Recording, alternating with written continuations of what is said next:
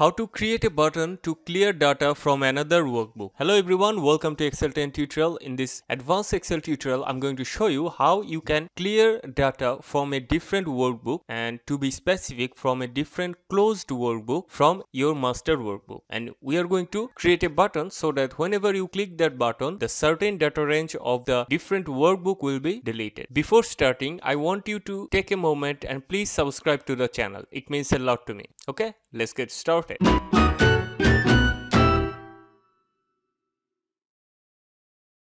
In this folder, we have two workbooks. The first one is master workbook and the second one is dog intelligence workbook. And in the master workbook, it's empty right now. This is where we are going to create a button, and whenever we press that button, the data from this workbook will be deleted. And I will be deleting from cell A1 to cell E5. Okay, so whenever I press the button on the master workbook, the data from this workbook from cell A1 to E5 will be deleted. We're going to use a VBA, and for that you need to click on the developer tab. If you don't have the developer tab here, please check this video and you will learn how you can add developer tab to your Excel ribbon. Okay, so after clicking the developer tab, click on Visual Basic, click Insert, and then click Module. Now I'm going to write a simple macro that will remove data from a different workbook. First, let's write the code. This is the macro name, clear cell, and inside it I'm going to write a code to open that workbook I want to clear. Okay, for that I need to write workbooks.open.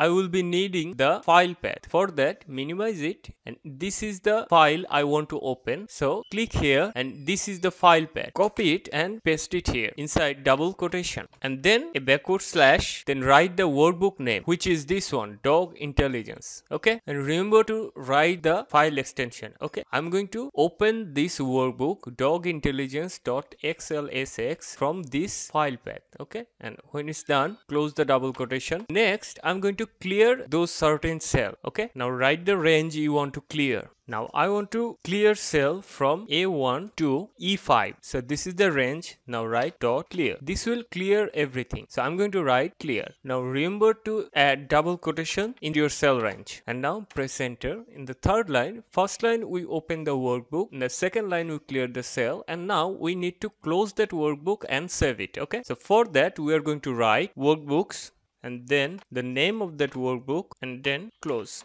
And we are going to save the changes.